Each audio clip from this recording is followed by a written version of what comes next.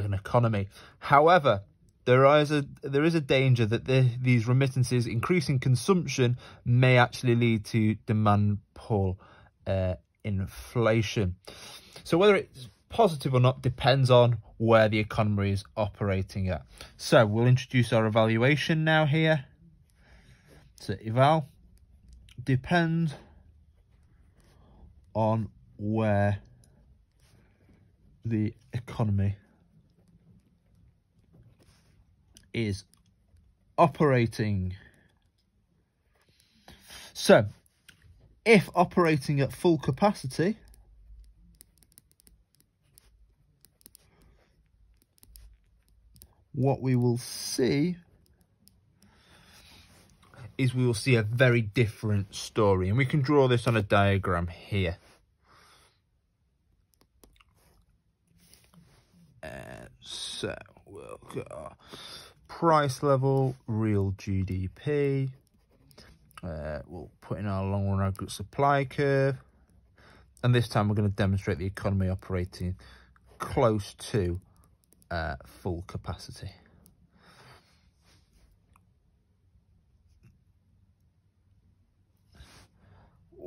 Y1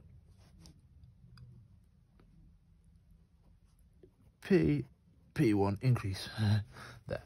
Right, so we've got a diagram here now that we've drawn that quite clearly demonstrates the economy operating at full capacity. So in this scenario, an increase in AD to AD1 due to the increased consumption due to the remittances being received results in a far greater increase in the price level and only a very small increase in real GDP.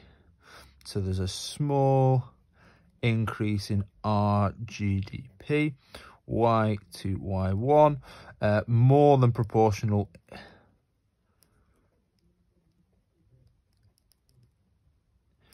increase in the price level, P to P1, obviously representing demand pull inflation.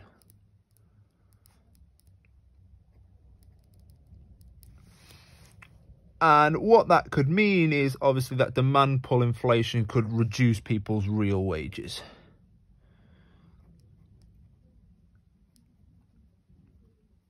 And as a result, we may see rising inequality. So what we've looked at there is we've looked at a positive of remittances and how that can obviously increase consumption within the economy, and obviously how that can be beneficial with regards to economic growth and reduced unemployment. But we were considering in this scenario that we were operating at spare capacity. However, if the economy was operating close to full capacity, obviously this increased spending, this increased consumption, would cause large amounts of demand pull inflation, which may reduce real wages and therefore cause a rise in inequality, and obviously therefore showing that remittances aren't necessarily always going to be beneficial. So let's consider some other positive points that we may wish to talk about. So we'll just box off this point that we've just been talking about and the evaluation that is associated with it, so we don't get confused when we look at some other points. So the remittances could also allow families to send their child to school because they have sufficient funds to pay for education, or they have sufficient funds to cover the daily costs, and therefore the children fortunately don't have to work anymore. Because obviously it's a sorry state in some societies that children do have to go to work in order to sustain the family. So obviously receiving these remittances may mean that fortunately children do not have to go to work anymore. So remittances used to send children to school. So obviously sending children to school is going to increase their human capital because they're going to have a far greater understanding of the world. They're going to gain qualifications, for example, and ultimately gain skills which are going to improve their productive potential. So improve human capital. So therefore we're going to have an increased quality of labour, and obviously that increased quality of labour is therefore going to increase the productive potential of the economy, and as a result that would increase the long run aggregate supply curve, and we can demonstrate that on a diagram. So we've got price level on our diagram, we've got real GDP, and we've got our long run aggregate supply curve. We'll add in an aggregate demand curve there. And we can add in a new long run aggregate supply curve, LRAS1. We'll just draw an arrow to show that movement outwards. P, P1, reduction in the price level.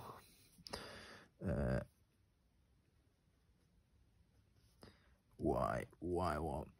So, and we can just explain what's happened in our diagram there. So remittances used to spend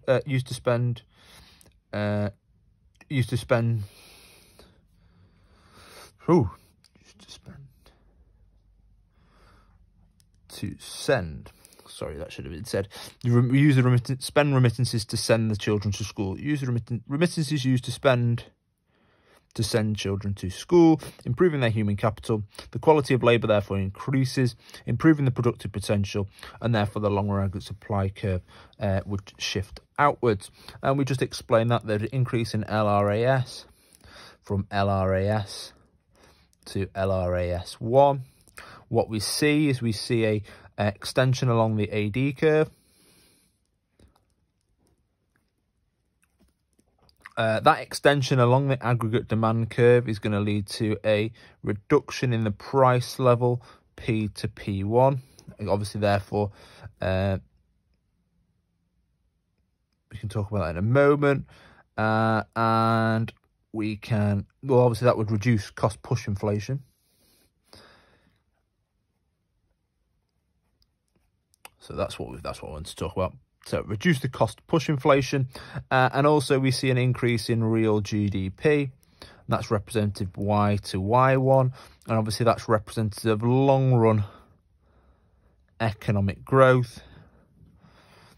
And there is a reduction in unemployment as labour is derived demand for labour.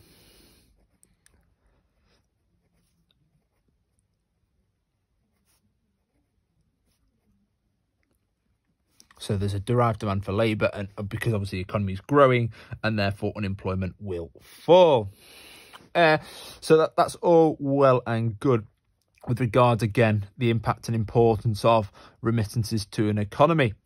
However, again, we should evaluate this point. There are issues here with around and whether it's actually going to be beneficial or not. So in order for remittances to be received, obviously, a member of a family, for example, has had to have migrated away from the country of origin. And as a result, and typically, that person is going to be a skilled labourer because they've been able to obtain a job in another country. So obviously here, the country may actually be receiving the remittances now, but previously they would have lost skilled labourers to another country. And obviously that's going to have a negative impact on the productive potential of the country who is receiving the remittances. So, skilled workers leave the country to earn abroad. So they earn abroad, these skilled workers. And obviously these skilled workers are representative of a brain drain. And therefore, obviously, there's a reduction in human... well, not necessarily a reduction in human capital. There's a reduction in the quality of labour within the country. Reduction of the quality of labour. And obviously that's going to have a negative impact on the long-run aggregate supply curve. And again, we can demonstrate on a diagram how that would work out. Price level, our GDP. We've got a long-run aggregate supply curve. Adding a new one there, LRAS 1. Just draw an arrow going backwards, so that shift inwards. AD Y1.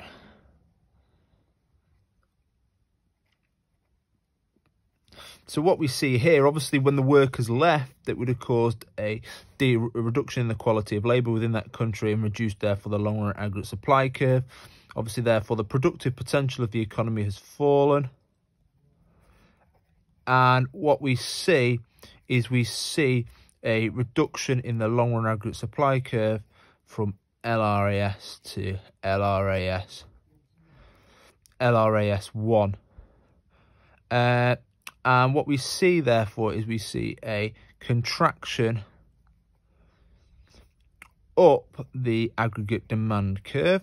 We see an increase in the price level P to P1, representing cost push inflation, a rise in cost push inflation, and we see a reduction in real GDP, Y2, Y1.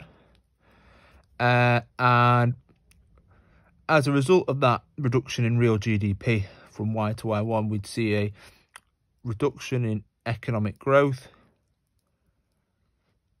and a rise in unemployment.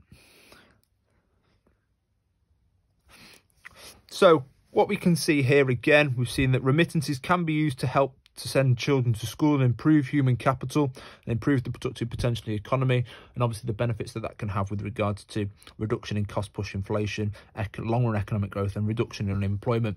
However, in order for remittances to be received in the first place, skilled workers must have left the country.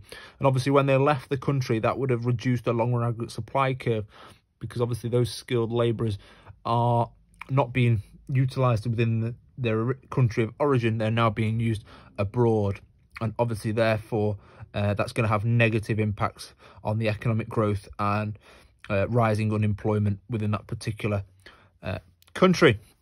So we've looked at two really good, well-developed points so far, and we're going to have a look at another well-developed point with a counter now as well. So just flip over a piece of paper. So, obviously, with people receiving remittances, there's less need for government support due to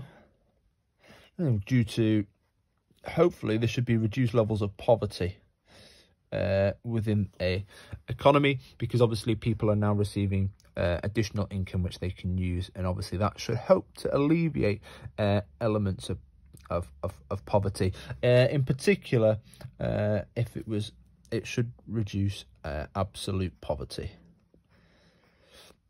because people should have a sufficient income to live, I wouldn't say necessarily comfortably, but they'd have the basic needs to live. They'd have a necessary food, water, shelter to live in, for example. So less need for government support due to reduction in poverty, maybe this in particular a reduction in absolute poverty. So obviously government can spend resources elsewhere. So the government may wish to spend again on education. It may wish to spend on healthcare, for example. So spending on education, for example, obviously, as we saw before, spending on education is very important, because obviously spending on education can improve the long-run aggregate supply curve of an economy, because obviously you've got a higher quality workforce. However, but also obviously education is a measure, or can be used as a measure of economic development. So with more spending on education, maybe more schools, for example, we would expect an increase in the mean number of years of schooling.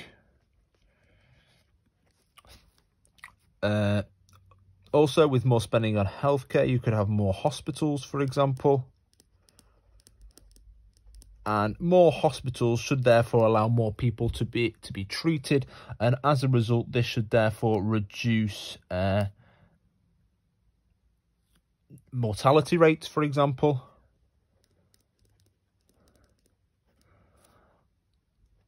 Reduce mortality rates and should increase life expectancy.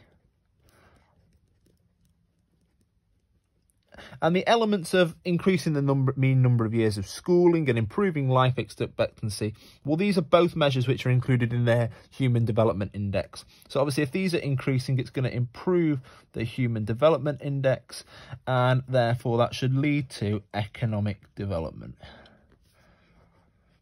So again, quite clearly, we can see that not only does remittances improve economic growth, both in the short run and long run, but it can also achieve economic development, as we've talked about here. However, again, we're going to evaluate this point and we're going to consider some issues that, again, remittances may pose.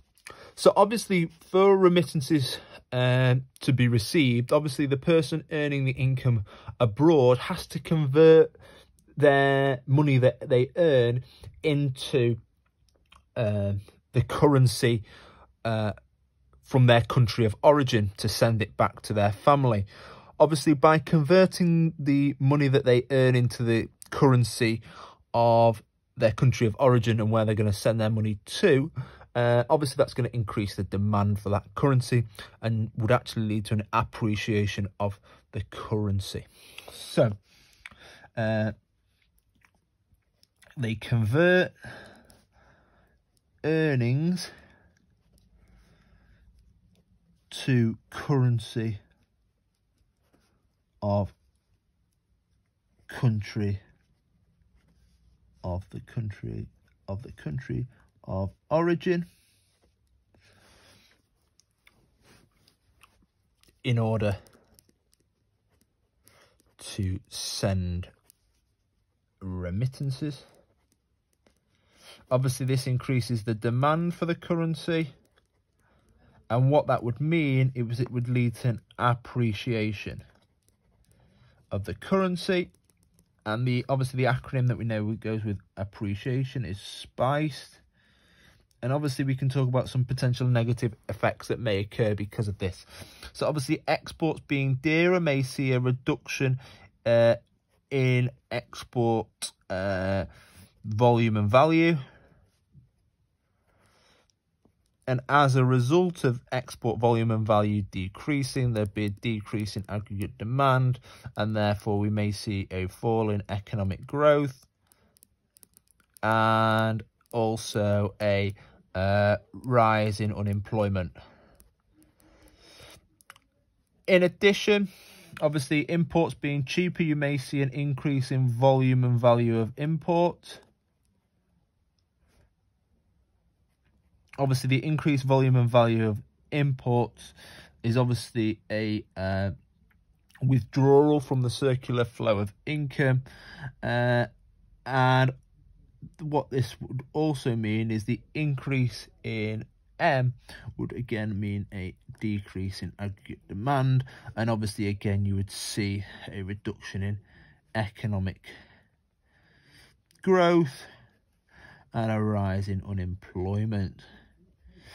So again, we've quite clearly said that, yes, there are benefits to remittances. In this time in particular, we focus upon the economic development that can be achieved by it. But we've also said there may be an appreciation of the currency due to people converting their earnings into the currency of origin for them to send them remittances back. And obviously this can have a negative impact upon economic growth, obviously due to exports falling and imports rising. So let's just finally sum up with a judgment for our response. So our judgment, we can say that we could argue that in the short run, remittances are beneficial. And we can argue this with regards to increased consumption, which could increase aggregate demand, for example. We can argue that this would also increase amount of education. And obviously that can lead to improvements in the long run supply curve, for example. And obviously these things that we've talked about can lead to economic growth. However, in the long run, there are issues with regards to the sustainability with regards to remittances. Issues with regards sustainability.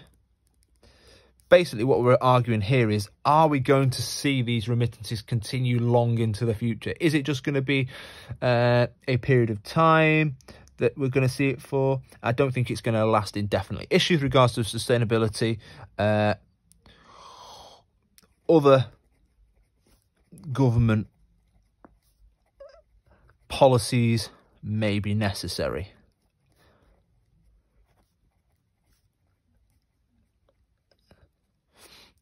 E.g.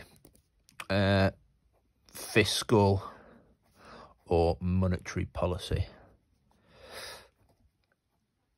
And also, one of the issues that we've got with regards to remittances is it doesn't necessarily go to the poorest members of an economy, because actually, in order for you and family member to go and work abroad, you really tend to have a sufficient amount of money in the first place in order to be able to go and relocate abroad and then send the money back. So actually, the poorest members in society, in an economy, who would benefit most from receiving additional income, aren't going to be able to have access to it, because actually, in the first place, because they are one of the poorest members in an economy, they aren't going to have the necessary funds to have a family member move abroad in the first place. So there are issues with regards to that as well. But no, we've had a really good look at remittances and how obviously they can be beneficial, but there are particular issues surrounding them. So thank you.